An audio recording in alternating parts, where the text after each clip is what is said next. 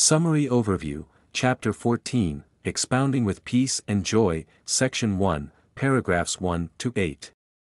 Bodhisattva Manjushri asks about how Bodhisattvas Mahasattvas should expound the Lotus Sutra during the age of evil. Shakyamuni Buddha expounds that Bodhisattvas Mahasattvas should apply the four principles. The first principle is appropriate actions. Bodhisattvas Mahasattvas should cultivate qualities such as patience, perseverance, gentleness, kindness, non-judgment, and non-discrimination. The second principle is appropriate associations. In terms of building relationships with people from all walks of life, Bodhisattvas Mahasattvas should practice detachment so as to avoid unnecessary misunderstandings and potential conflicts arising from the associations. They should expound the Dharma according to the capacities of people without having any expectation in return. Most important of all, they should view the world phenomena as intrinsically empty and know that all phenomena arise by virtue of causation instead of creation. Therefore, engaging in solitary meditation to master their minds is vital. At that time, Bodhisattva Mahasattva Manjushri, the Prince of Dharma, asked the Buddha, "O Bhagavath, these bodhisattvas are indeed rare." Out of their reverence and loyalty to the Buddha, they made great vows to uphold, read, and expound the Lotus Sutra during the age of evil in the future. O Bhagavath, during the age of evil in the future, how should these bodhisattvas mahasattvas expound the Lotus Sutra? The Buddha replied to Manjushri, "If these bodhisattvas mahasattvas wish to expound the Lotus Sutra during the age of evil in the future, they should apply the four principles. The first two principles are appropriate actions and appropriate associations for a bodhisattva to expound the Lotus Sutra for all living beings." O Manjushri, what do I mean by the appropriate actions of a bodhisattva mahasattva? If bodhisattvas mahasattvas practice patience, perseverance, gentleness, and kindness without being violent, temperamental, or agitated, adopt the view of the middle way, and perceive reality as it is without making judgment or discrimination, then they are practicing the actions of a bodhisattva mahasattva. What do I mean by the appropriate associations of a bodhisattva mahasattva? Bodhisattvas mahasattvas should not have intimate associations with kings, princes, high ministers, or chief officers. Nor should they have intimate associations with non-Buddhists, Brahmins, Jains, or authors of secular literature or those glorifying non-Buddhist teachings. They should not associate with materialists or anti-materialists. They should not engage in extreme sports such as boxing or wrestling, nor should they have intimate relationships with singers, dancers, or actors. They should not have intimate associations with those in the caste of Chandala or those who raise pigs, sheep, chickens, or dogs. Nor should they have intimate associations with people who engage in hunting, fishing, or other sinful activities. If such people approach them at times, they may expound the Dharma for them, but they should not harbor any hope or expectation in return. Moreover, they should not have intimate associations with monks, nuns, lay male disciples, or lay female disciples who seek to become Shravakas. They should avoid having conversations with them, visiting them, or staying in the same room or lecture hall as them. If such people approach them at times, they may expound the Dharma according to their level of capacities, but they should not harbor any hope or expectation in return. O Manjushri, when preaching to women, bodhisattvas mahasattvas should be careful not to arouse thoughts of desire in them or display excessive delight in seeing them. If they should enter the homes of others, they should avoid having private conversations with young ladies, unmarried women, or widows. They should not have intimate relationships with the 5 types of hermaphrodites. They should avoid entering the homes of others alone. If for some reason they need to enter alone, then they should think of the Buddha with a focused mind. If they need to expound to women, they should smile without revealing their teeth and be mindful not to display their chests. For the sake of the Dharma, they should be extra mindful not to have intimate associations, let alone the rest of the other aspects. They should not be too delighted in nurturing young disciples, shramanas, or children, nor should they be too delighted in being their teachers. Instead, they should always enjoy engaging in solitary meditation so as to cultivate and master their mind. O Manjushri. These are what I mean by appropriate associations.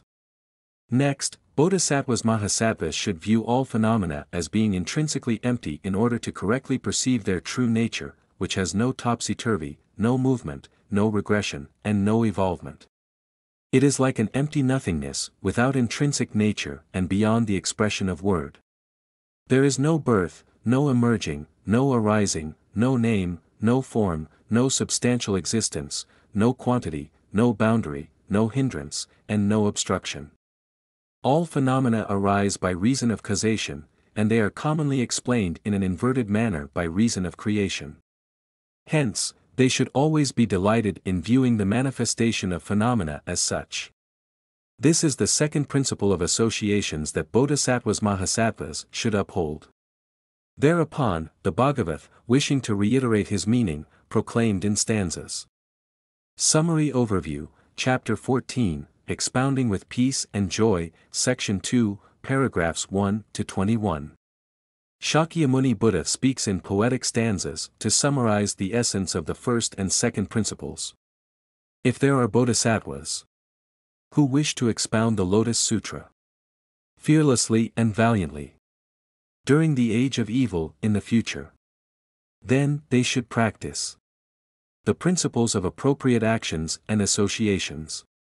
They should always keep a distance from the kings and princes, ministers and chief officers, people engaging in hazardous sports, singers, dancers, and actors, as well as non-Buddhists and Brahmins.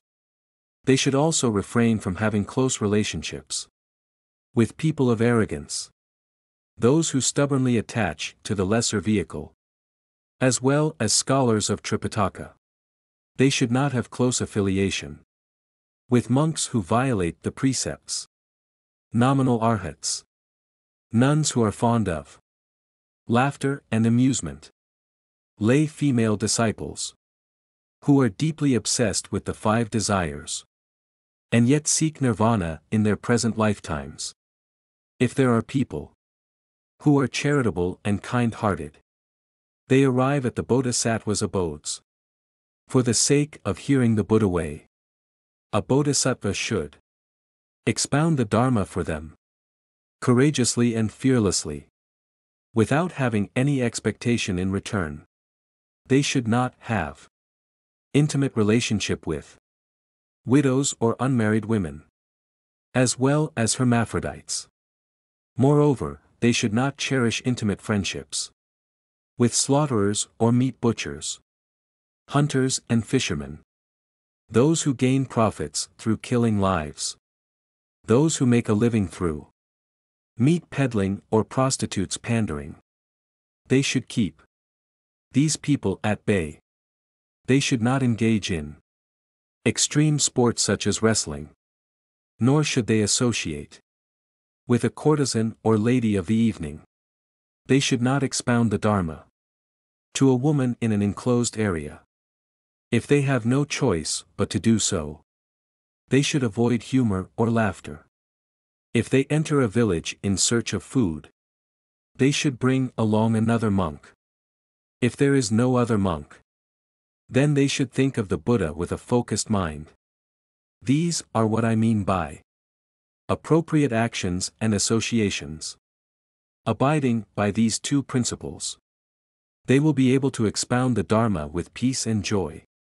They should not practice the superior, mediocre, or inferior Dharma, or the Dharma of conditioned or unconditioned, real or unreal. Nor should they discriminate between men or women. They should perceive as if the Dharma cannot be known or seen. Then this is called the actions of bodhisattvas. They should perceive the Dharma as intrinsically empty, with no substance or permanence, no beginning or ending. Then this is called the associations for people of wisdom. The distortion in perception stems from the discrimination of phenomena as existing or non-existing, real or unreal, created or not created, in a secluded place. They should practice and master their minds, so that they can firmly abide in the stillness of Mount Sumeru. They should perceive the Dharma as having no substantiality, like an empty space, without a firm solidity. No birth, no emerging. No movement, no regression. Perceiving the eternal unity of one single form is what I called the appropriate associations.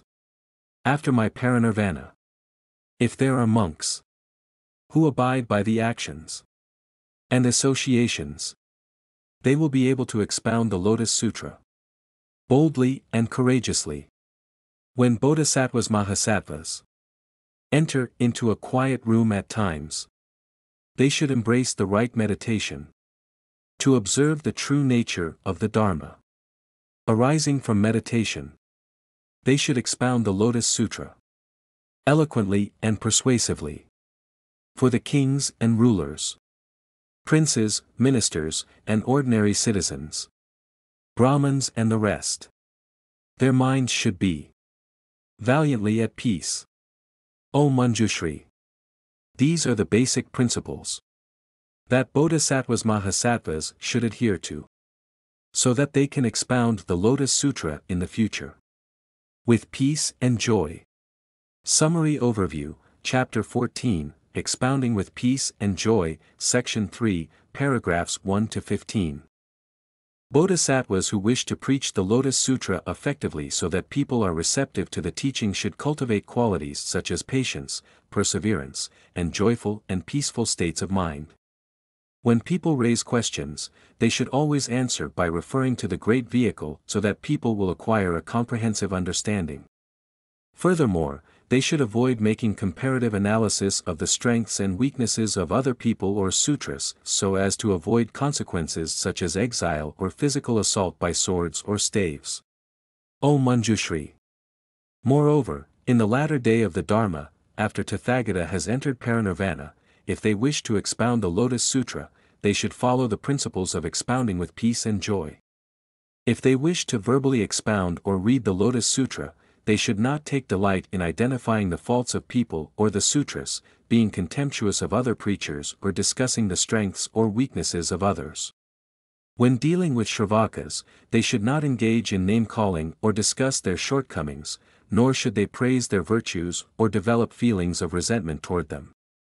If they are competent in cultivating minds of peace and joy, listeners will not oppose their intentions and teachings.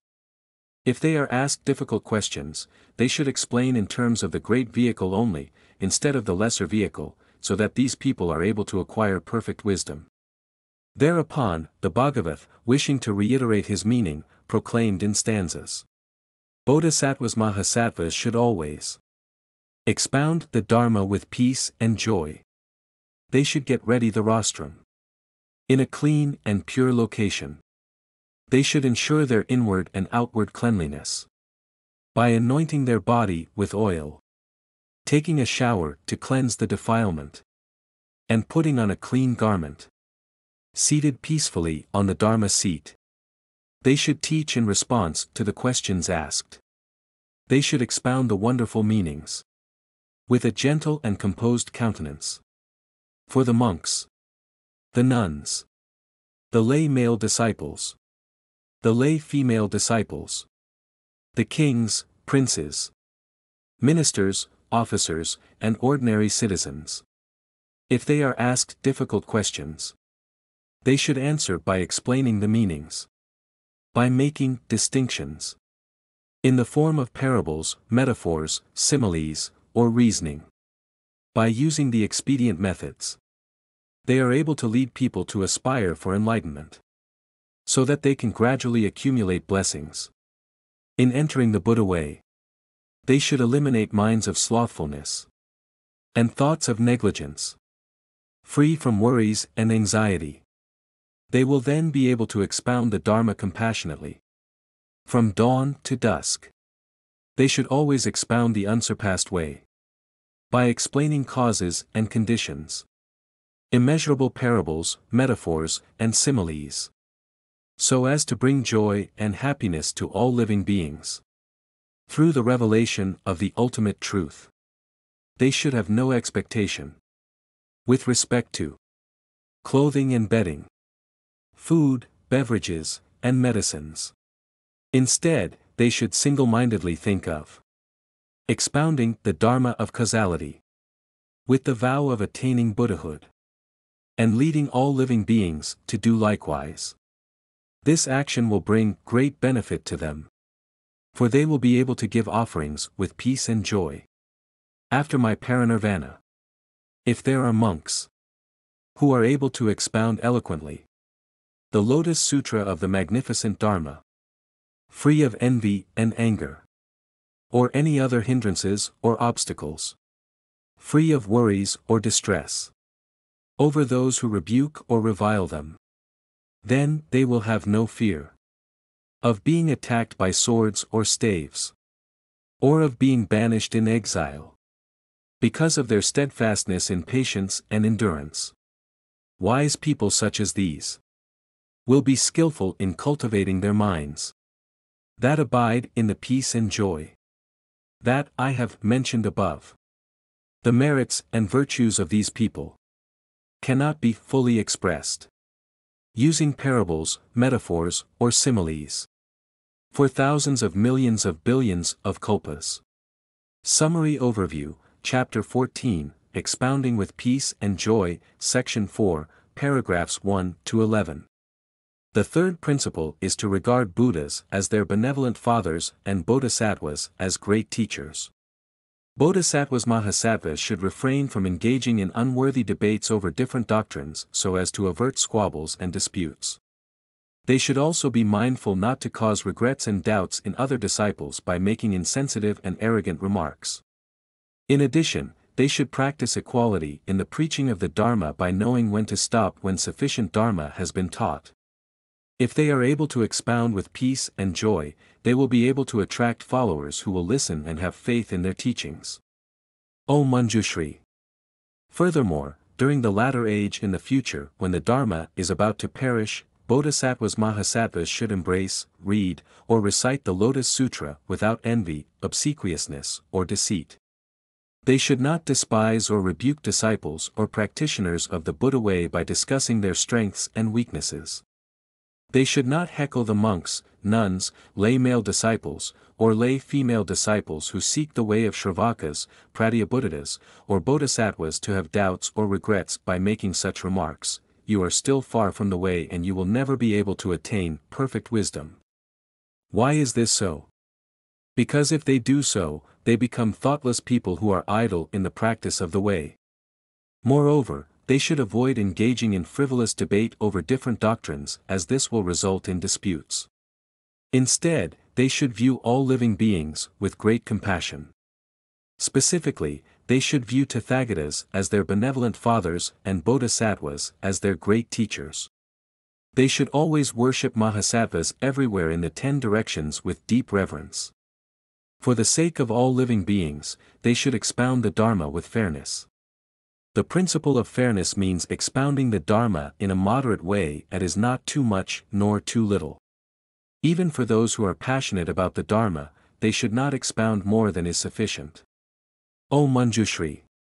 During the latter age in the future when the Dharma is about to perish, if Bodhisattvas Mahasattvas could apply the third principle of expounding with peace and joy, they will experience no anxiety or confusion in preaching and they will surely find promising students to read and recite the sutra together.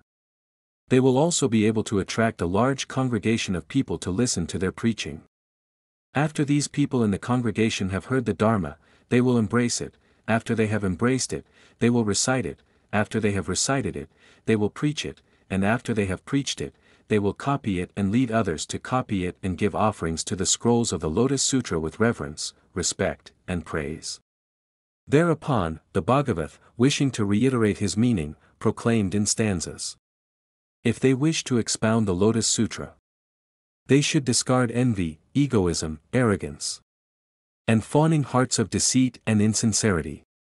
Instead, they should always practice integrity and honesty. They should not despise others with disdain. Nor should they engage in frivolous debate. They should not cause doubts and regrets. By making such remarks, you will not be able to attain Buddhahood. True children of the Buddhas will always expound the Dharma with gentleness and forbearance, with an all-embracing compassion, without the mind of slothfulness or negligence. As for bodhisattvas everywhere in the 10 directions, who practice the way out of compassion for all living beings, they should accept these bodhisattvas as their great teachers, with hearts of reverence. They should think of all Buddha's Bhagavats as their unsurpassed fathers. By abandoning minds of arrogance, they will be able to expound the Dharma without hindrance. This is the third principle for a wise person to embrace. By expounding in peace and joy with a focused mind, they will gain respect from immeasurable living beings.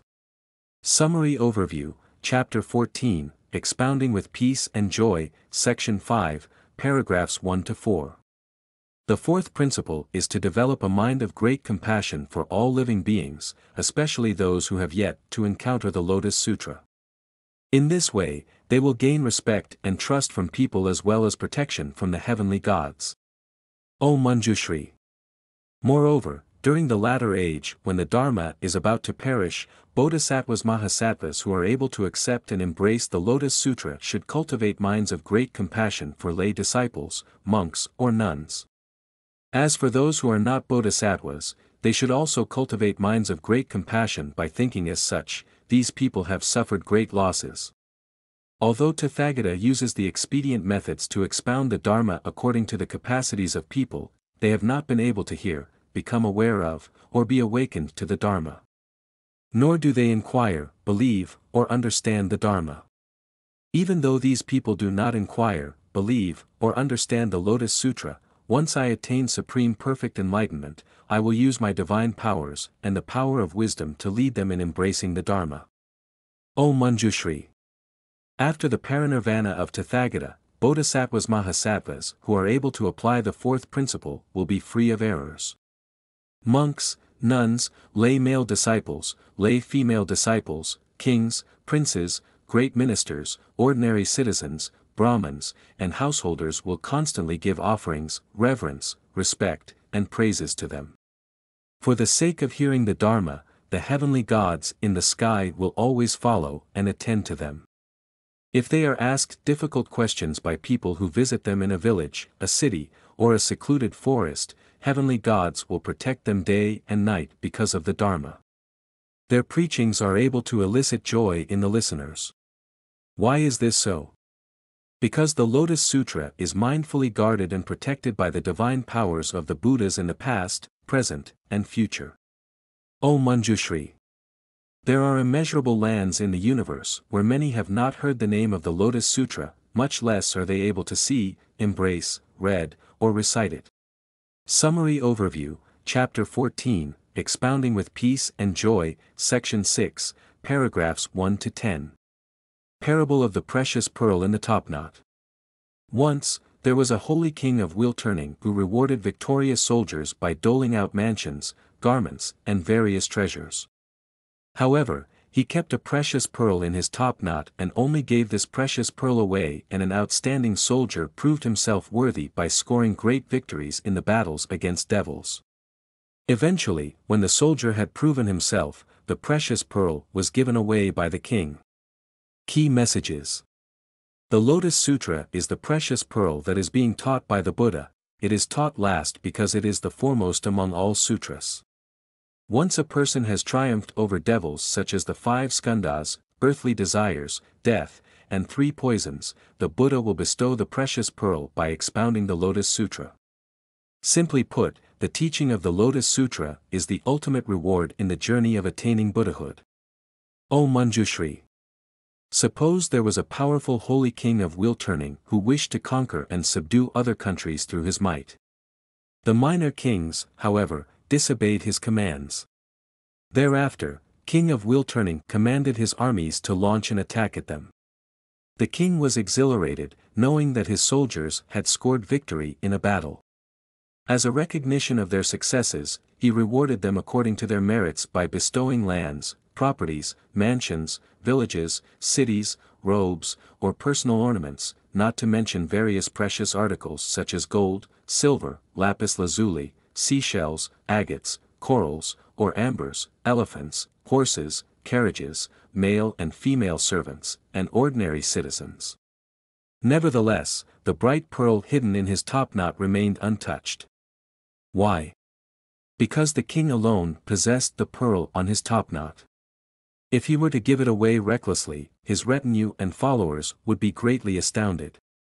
O Manjushri! So does the Tathagata. He has reigned over the Dharma land and rules as the king of the threefold world through his power of meditation and wisdom. However, the devil kings are unwilling to obey him. The various wise and holy military leaders of Tathagata engage them in spiritual battles. If any of the soldiers achieves victory, the Buddha will be delighted and he will gladden them by expounding various sutras in the midst of the four groups of people. He will bestow many spiritual treasures of the Dharma such as the meditation, liberation, the power of perfect foundations, etc. He will also bestow the city of nirvana by telling them they have attained parinirvana. By developing their minds, he brings delights to their hearts. Yet, he does not expound the Lotus Sutra. O Manjushri! Rejoiced over the great victories by his soldiers, the king of will-turning would then bring out the extraordinary pearl of the finest quality that had been kept in his topknot for ages. The pearl had not been indiscriminately given away, but now he bestowed it to them. So does the Tathagata. As the supreme king of Dharma in the threefold world, he uses the Dharma to teach and transform all living beings. Tathagata will also be elated when he observes that his wise and holy soldiers have successfully defeated the devil of 5 skandhas, the devil of earthly desires, and the devil of death, not to mention achieving great distinctions in eliminating the 3 poisons, escaping the threefold worlds, and destroying the nets of devils. The Lotus Sutra is capable of leading all living beings to attain perfect wisdom. However, it will also attract much hostility in the world, hence it is difficult to believe. It has not been expounded before, but now I will expound it. O Manjushri! The Lotus Sutra is the foremost teaching among all sutras that are expounded by Tathagata. Among all sutras that I have expounded, the Lotus Sutra is the most profound. Therefore, the sutra is bestowed the last, just as the great king who at last gave away his precious bright pearl that he had guarded for so long. O Manjushri!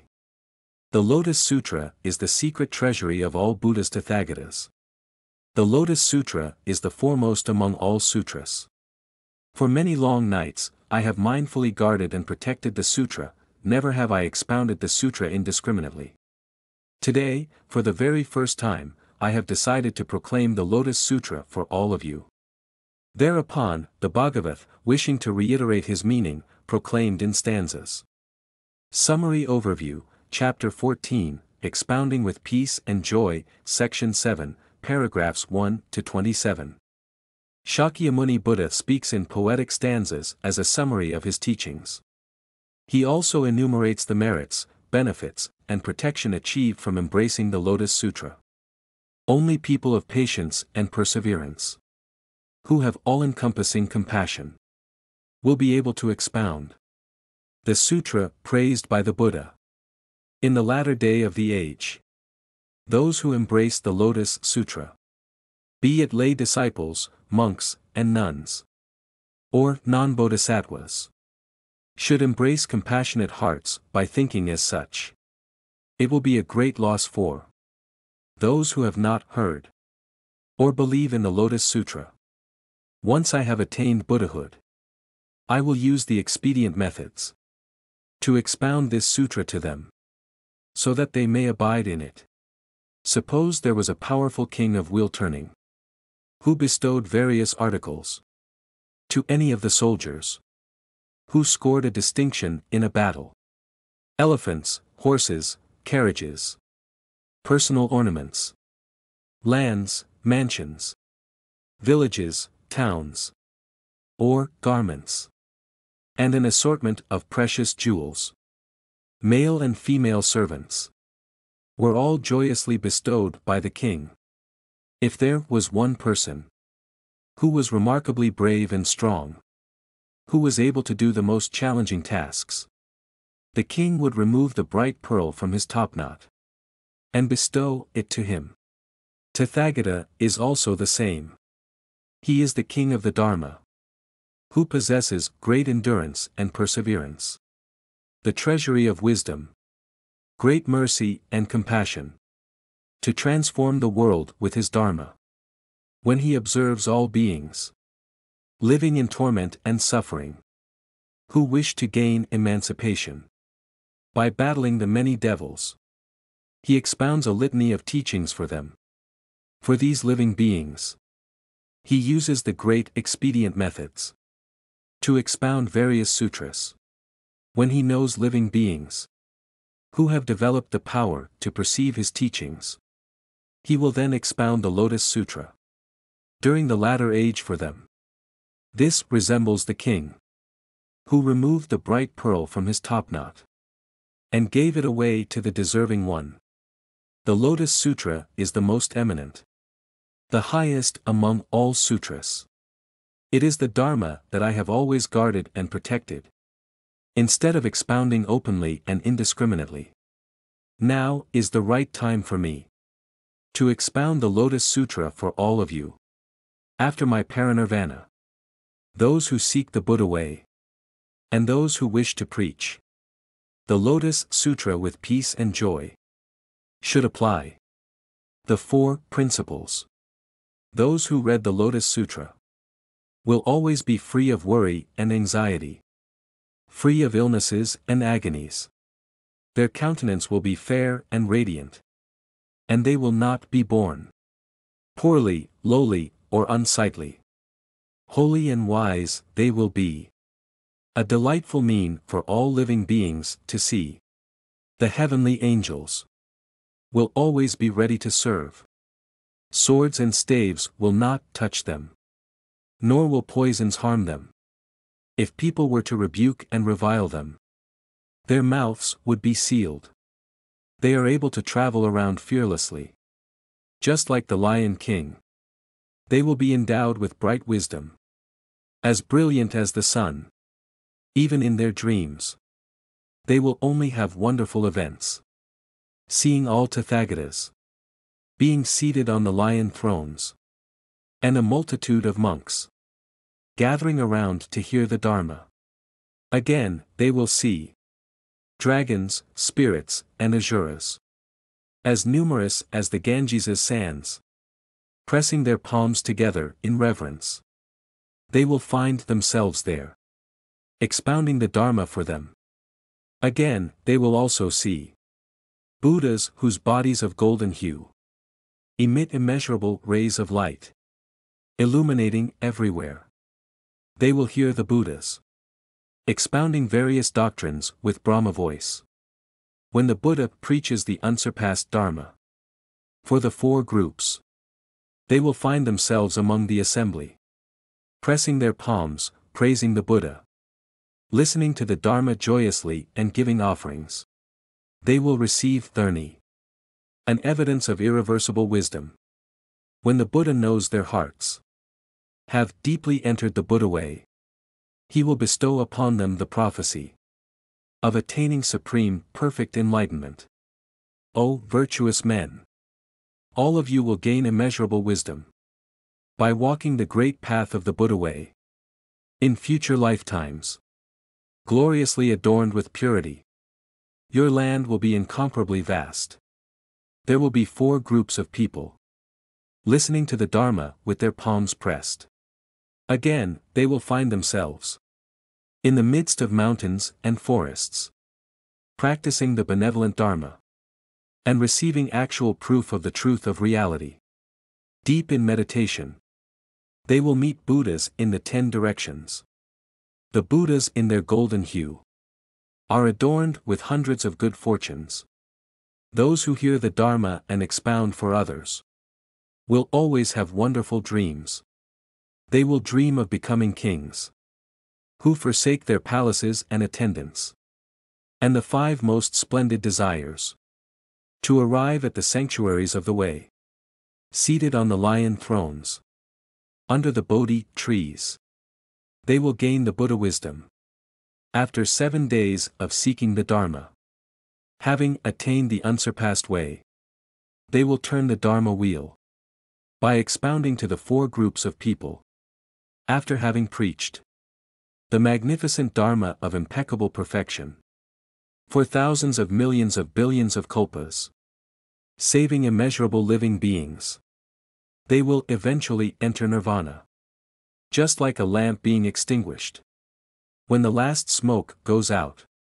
During the age of evil in the future, people who are able to expound the foremost Dharma will receive tremendous gains, which are all the virtues and merits as described above.